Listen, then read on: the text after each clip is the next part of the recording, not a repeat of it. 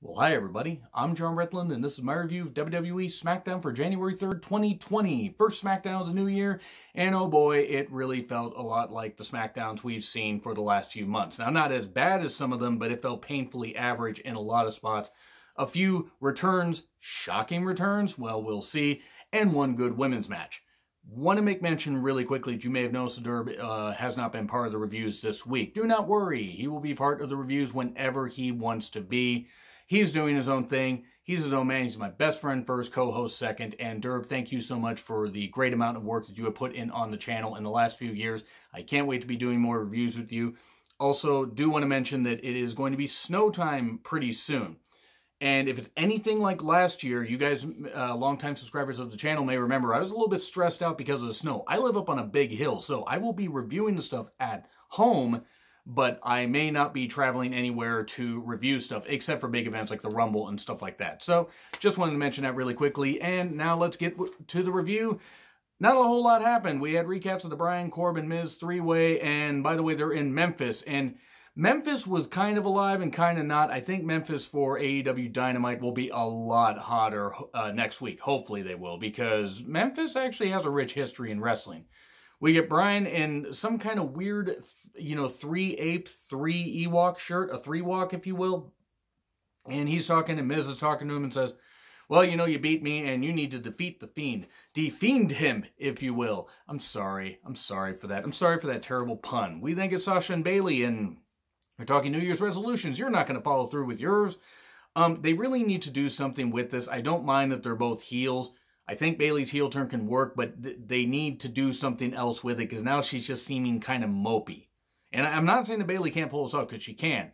Sasha also, I'm kind of over Sasha as good as she is in the ring. I don't know. I mean, this isn't working for me, but I understand why it's working for some people. I'm not saying, hit the reset button already, but it's pretty obvious we're going for, Sasha and Bayley at WrestleMania. We then get Lacey with Dana, and Lacey then instantly mentions, because Sasha and Bayley were writing down Lacey Evans' daughter. Best game face in, wrestling, by the way, at least among children. And says, I don't know where you get off, scaring a child. Well, they are in Jerry Lawler's hometown, and he knows about getting off while scaring young women, doesn't he? Jerry Lawler, the pedo that he is. So anyway, it was fine, basic promo and everything. And then Alexa and Nikki Cross come out. They used trick camera work to make Alexa look tall. That was adorable. Then we had the best match of the night. We had Lacey and Dana versus Sasha and Bayley versus Alexa and Nikki. It's a nice way to get the women all human centipede together. That's right. I was going to work that joke in some way. There was nice work with all of these women. All these women did pretty well. Sure, okay, were there maybe some miscommunications? Yeah, you're going to get that. But I thought this match actually flowed just fine. And I thought the women did a very good goddamn job. Of course, Michael Cole, at one point, people pointing this out, I also noticed that he kept confusing Alexa Bliss and Dana Brooke. I know that Michael Cole's a bit of an idiot, but they don't all look alike. It's not like the Spider-Man meme where they're pointing at each other. We then get Dana hitting a senton. Yeah, or swanton didn't quite hit, and she did apologize to Sasha as she was going for, the pin. Hopefully Sasha's okay. These things happen. I'm not going to blame Dana here. She did not intentionally go out there to hurt Sasha. It was a bit of a botch, but hey, the match is fine. It was what it was. And, of course, Lacey, the Southern woman, keeping the black woman down with the woman's right. That's right. I was going to say that, one way or another. Not saying Lacey, just saying the whole Southern and African-American woman. Let's move on from this. So, okay, Dana picks up the pin over Sasha. Bit shocking, but hey, if they're going to go with Dana getting a bit more of a mid-card push, I'm all for it. I don't know why in the world this Otis and Mandy thing is still happening. Mandy's trying to apologize about the fruitcake thing. Otis is upset at Ziggler for stepping on. Okay, whatever. We then get New Day and Miz. And we had a 2020 thing of pancakes on a pan and Big E dripping his syrupy goodness all over Kofi's cakes. Have fun unseeing that. Miz was watching this, by the way. And Big E talking about balls dropping. And Kofi said, no, there was only one ball dropping. What the hell were you watching? Big E never fucking changed. Miz was upset and dumped the stuff on the ground. Because he's upset. Because he's tired of the Fiend messing with his family. He violated the sanctity of his home. And they did something weird with Miz later. Anyway, we then get Elias strumming his big instrument out there in Memphis, mentioning 2020 and what people need to do. Said, if Shane comes back, send his ass to Raw, and a few other lines. I hope they do a little more with Elias, and then maybe he gets a chance to be featured a little more in the Royal Rumble, give him 15 to 20 minutes, and I think he could have a nice performance. Doesn't have to be long, but just give him a couple of eliminations and do that. And then we get Michael Cole saying the Revival have not seemed like the elite team that they are. Aha! I see what you did there. And then Revival and Gable, and okay, it's Chad Gable, by the way. He's not the stupid name that they give him. And he says, well, it's like, I've decided to rise over size. I'm going to turn that as dirty as possible, and you fucking know it. So anyway, they say, hey, you can't beat us in a match. Wait, Gable's like, wait, but I was part of a tag team to beat you guys. That's pretty good matches there. So it's Chad Gable versus Dash Wilder. Dawson on commentary. And Corey did have one good line. He says, some believe that the earth is flat. It doesn't make it right. And it's AJ Styles. That's who they're referring to. Or they got to be referring to somebody. I hope nobody else on SmackDown. Or I hope nobody on SmackDown, rather. I know AJ's on Raw thinks that the earth is flat. That's stupid, by the way. And nice exchanges. Ankle lock for the win. And then they attack afterwards. Hit the Shatter Machine. But then, all of a sudden, Sheamus' music hits. He's coming here to say that he kicked Chad Gable. Pretends to be shocked. Exact replica of when Sheamus came back and hit Daniel Bryan, I believe, and they did the whole "you look stupid" thing. Sheamus is back till Mania. I would be amazed if he was around much longer than that. He deserves a Mania payday.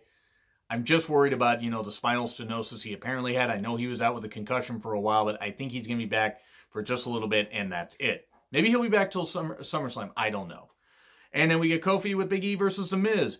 They face each other a lot, so they countered a lot of moves. There was a decent exchange here, some nice, grappling. And then suddenly Kofi hits a dreaded roll-up 1, 2, 3. Miz gets upset and snaps and attacks Kofi. And Big E runs him off. And then he snaps at the fans and all that I've done, all that I've gone through, this is what you're going to do. So they're turning The Miz heel after his organic babyface actually worked, or his organic babyface turn actually worked. Okay, whatever. I don't exactly understand, but okay. We then get Bryan and Roman Reigns talking about, Bryan wants to win the Universal Championship. Roman Reigns says, oh, really, then? I'm going to win the Royal Rumble and face you. I've been waiting for this for a while. These promos were not very good, and which is unusual because Reigns, as much shit as I give him, has usually delivered a lot of his promos with conviction, especially in the last couple of years. And Bryan usually is pretty good with this, but yeah, this just wasn't that good. We then get a Wild John Morrison appearing as Kathy Kelly tries to interview The Miz. We're getting the dirt sheet back, I guess. It was a bit of a weird use of John Morrison. But if they want to give Miz something else and they want to have a heel run, okay. I mean, I was a bit surprised. Everybody knew he was going to return, so I guess they could have saved him for the Rumble. I get why they did it here. A bit weird. What do you guys think? Let me know. And then we get Drew Gulak versus Otis. Why? Why do they hate Drew Gulak, and why are they insisting on Otis? I know Otis is a bit over with the crowd, but I don't get it. Drew kind of runs him down with a little bit of a PowerPoint thing, and a little bit of a, oh, you look like this, and then he gets beat up, and then he gets beat with a Vader bomb. Cool. Mandy and Sonya are watching backstage, and Ziggler's there, and Mandy says, you should apologize to Otis. And Ziggler says, I will. We never see that, by the way. We'll probably see it next week, and then we'll see Ziggler, I don't know, go piss on Otis's mom or something like that. Hopefully not, but whatever. Maybe he is here to show the world and zigzag all over her. I don't know what this review is anymore. We then get Braun versus Cesaro. I don't know why Cesaro has a weird Matrix entrance, and Nakamura and Sami Zayn were out there with Cesaro. So the numbers game, of course, would catch up at times. Braun would get beat up a little bit, seemed to hurt his hip, so that was favoring that and everything, and then does the run around, completely ignoring the fact that he hurt his hip. Hits the running power slam, or, the big old power slam. 1, 2, 3, Nakamura attacks him right afterwards because Nakamura got pinned by Braun after that. Not too much to this. Unless they're going to have a title change and Braun is going to win the Intercontinental Championship for Nakamura, I'm not sure why they're really doing this. Nakamura's title reigns have been absolute ass on the main roster. Even his NXT title reigns have not been all that good. So then we get Sasha and Lacey are going to be happening next week. Okay, repetitive, but whatever. I mean, hey, at least if Lacey wins, she can get a shot at Bayley. We then get Roman and Bryan versus Corbin and Ziggler. It was a match. It happened. It wasn't that it wasn't well worked. I just don't care about Corbin. I don't care about Ziggler. I just don't. It's not even that they're heels. I just don't give a shit. Suddenly, the Fiend starts laughing. And then we go to commercial. Then we come back and everybody's having a grapple. Bryan's outside. Reigns is getting beat up. Eventually tags Daniel Bryan. We get a Spirit of Corbin. We get Daniel Bryan with the Reign, Heath Ziggler, and then all the lights and all the spoopiness and everything. And suddenly the Fiend is there. The Fiend, Bray Wyatt. We know he's the Fiend. We know Bray Wyatt's the Fiend. Michael Cole's a goddamn idiot. So then we get Daniel Bryan diving outside. Fiend no-sells, tries to beat him up. Fiend runs headfirst into the post. Ow, my mask. And then beats him up a little bit, runs him through the gets run through the barricade, all that stuff. He's doing the mandible claw. Stop with the red light shit. It was annoying when they did it with Kane, and now it's like it makes me not want to watch the Fiend in any matches. I mean, quite frankly, they can do all the smoke and mirrors they want. Barry Windham, one of the Windhams here. I mean, Barry Windham was a very good worker, but Bray Wyatt's a good worker. But he's not an exceptional worker, and I just think that this is a smoke and mirrors gimmick, and I give him credit for getting it as over as possible. And we got the match going on still, somehow, because Reigns is going to check on Bryan, because Bryan's all down, Sanjay Dutt's even out there, everybody's out there. And they get the handcuffs, and they get the cans of dog food. Now, I'm glad the dog food didn't get open, but just enough. Don't go with this whole loser eats dog food match, because it's a terrible idea. It's not going to do anything for Corbin. It's just annoying. It's definitely not going to do anything for Reigns when he wins. It's fucking dumb. It's not a way... I may not want to see Roman Reigns as Universal Champion again, but I know I'm going to. I know he's going to beat the Fiend. This is not the way you do it, because then it's just not going to be very believable. Sure, they're worried about the fans booing. Fans are going to boo anyway. They're going to do that. I'm not saying I'm going to be 50-50 on it. Like, I might boo, I don't know. But just stop with this whole dog food thing, because it's definitely not doing anything for Corbin. It's definitely not doing anything for Ziggler. I mean, neither are the fucking pink pants that he had. But anyway.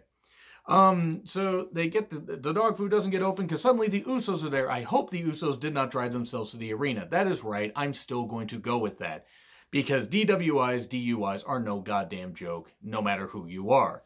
So they save. Okay, and our show goes off the air. Okay, cool. It wasn't a bad show, but after the women's match, that was about the peak for the wrestling. It's not that any of the other matches were horrible, but the women got the most time, and they got a lot of goddamn time. I think they got the almost first 30 minutes of the goddamn show, which is good. So anyway, C. I'm going to give it a C. I mean, a solid C. Wasn't bad, wasn't great. Poll somewhere up there. Anyway, guys, I got to go rest up for Wrestle Kingdom in a few hours, so let me know what you guys think. Like, share, subscribe, Twitter handle in the description. I'm John Ritlin. I'll see you soon.